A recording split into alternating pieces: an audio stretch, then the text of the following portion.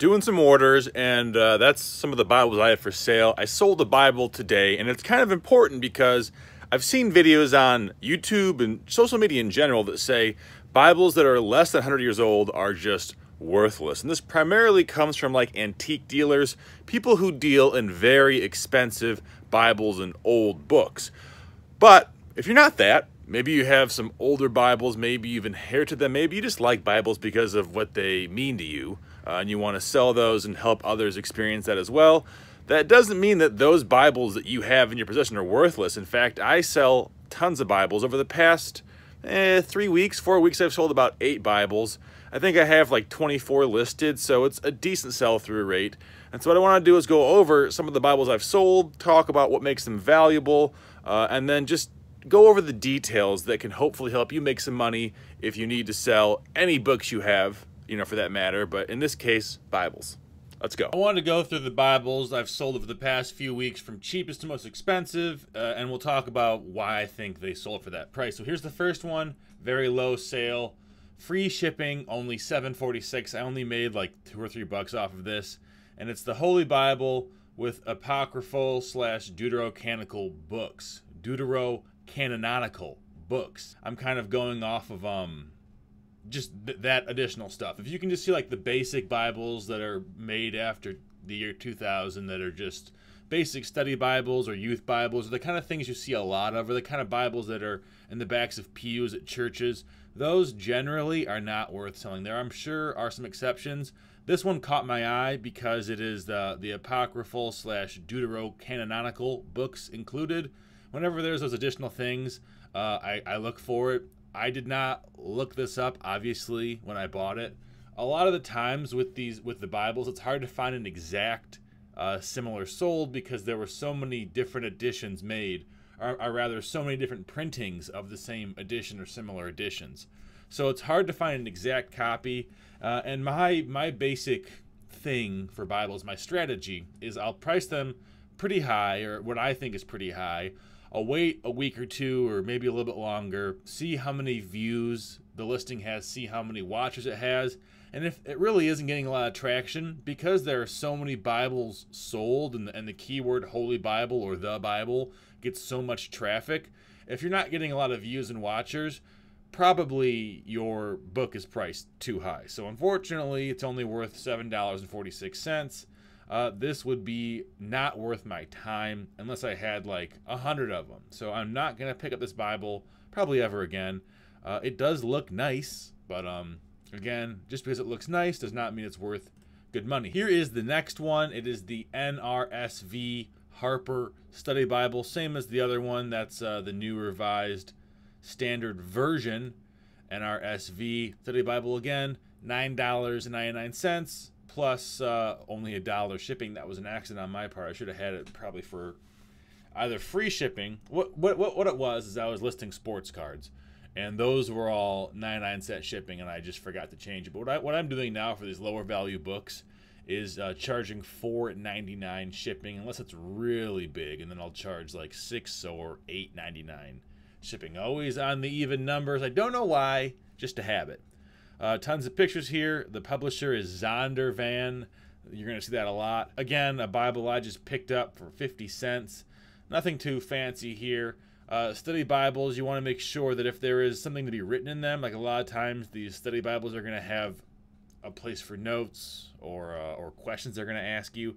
Make sure that they are not filled in, because I would hate to sell a Bible that I say has not been written in, and I open it up and it's written in, and I have to either cancel the sale or go through with an eraser, and well, that would just be a nightmare. Getting into the more valuable books, NLT Slimline Reference Bible Burgundy Bonded Leather.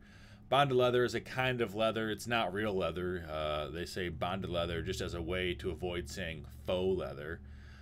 It's difficult to tell on some of the older Bibles if they're real or fake leather, because the leather is such a low quality and so thin that without like destroying the Bible, you can't tell. So oftentimes in the older Bibles from like the 70s or 80s, everyone says it's leather, even though there's no way of knowing without ruining the Bible.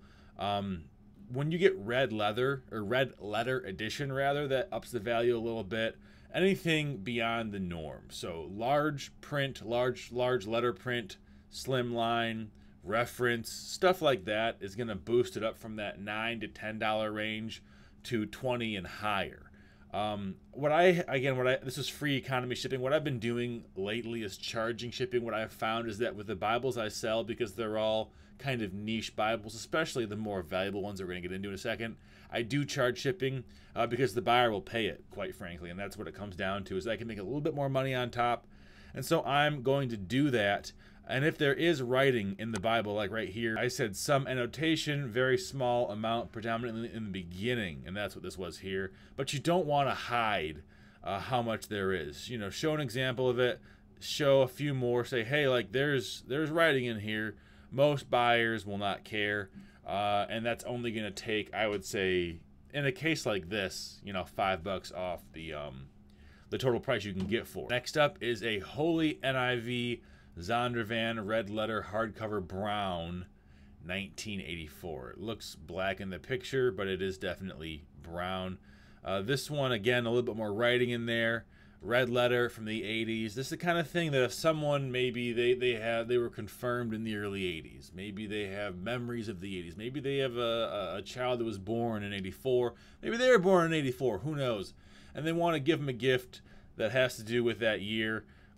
Oftentimes these Bibles will have little signatures in the beginning of them. Again, it isn't a big deal. Don't let that dissuade you from selling any book, not just a Bible, because most oftentimes what they care about is there like tears in the book, and how does the cover and spine look. In this one, I actually forgot to take a picture of the spine. I'd recommend always taking a picture of the spine of the book. I said it was like new. That was probably wrong. Probably it was only in good or very good condition. There's a little bit of writing there. But I got feedback from the buyer, and again, they didn't care. It's really easy to make a lot of mistakes. I mean, obviously right here, it's not like new, but as long as you have good pictures, it's going to be okay. The next one sold for a bit more, and I did add shipping on this.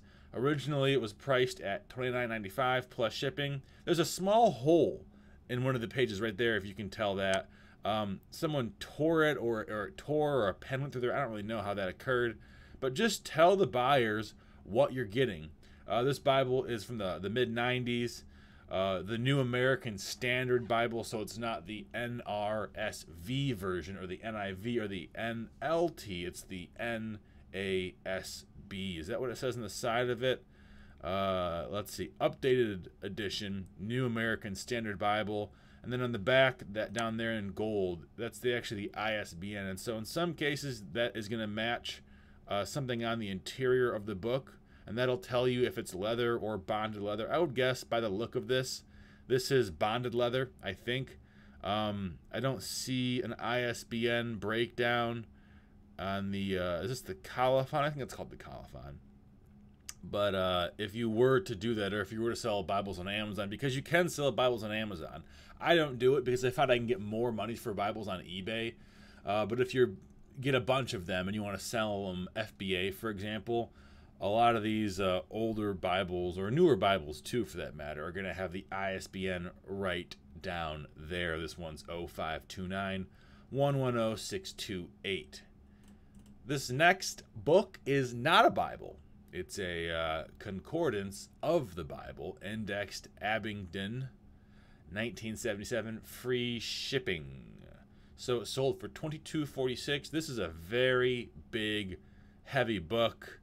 I'm not sure what GDO stands for. I think GDO is either the previous library it was in, or some 3-letter indicator that the book is like a remainder of some sort.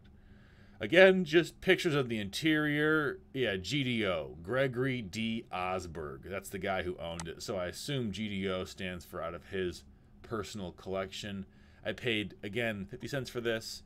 With a book like this, it probably does weigh like 10 pounds, 7 to 10 pounds. So it will cost like, I mean, luckily it's all media mail, but it will be a little bit to ship.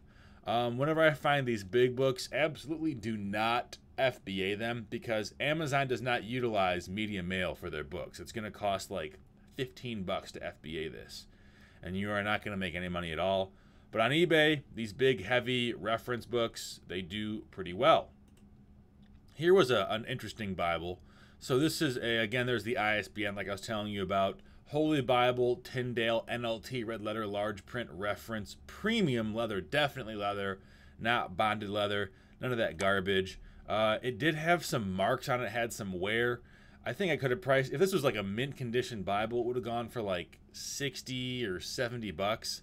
No writing. It could still be, I think, a gift. Sometimes people say gift quality. I avoid over-promising when I can. Sometimes I make mistakes and I say it's like new when it's not like new. This time I said acceptable, and probably it's better than acceptable. On the back, the spine says Tyndale, Holy Bible, NLT, red leather, and obviously it is red letter and it is leather. The red letter, the large print, all of that stuff is really, really good. Has all the right keywords. Slimline.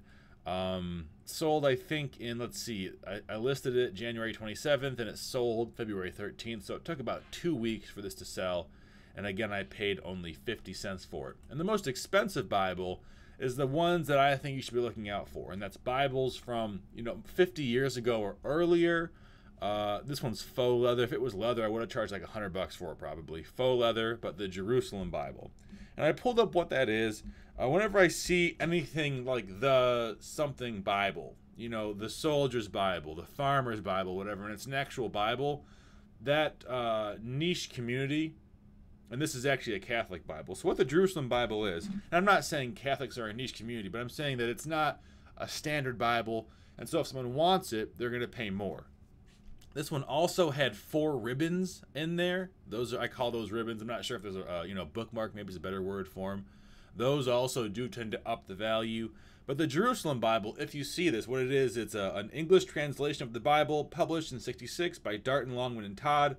As a Catholic Bible, it includes 73 books, the 39 shared with the Hebrew Bible, along with 7 deuterocanonical books, as in the Old Testament, and the 27 books shared by all Christians as the New Testament. So it's a not an exhaustive Bible, but a bigger one, bigger version. It was listed on January 30th, and I'm pretty sure it only sold in like 2 or 3 days. So stuff like this, that's what I think if you want to sell Bibles and you're not looking for like the old antique ones that these antique dealers and book dealers say are the only ones worth selling. Look for stuff like this. I got it at a thrift store. You're going to find these at estate sales, definitely at church sales, a lot of them at church sales, and you're not going to pay, in most cases, more than like $1 or 50 cents. Maybe $3 at a Goodwill, but for the most part, these books are going to be priced very reasonably. Thank you for watching. Hope this video helped you. If it did, please give it a big thumbs up. Subscribe if you are new, and comment below with what you think the coolest Bible here was, or any Bibles you've seen that you think are especially nice looking or just cool in general. See you guys later.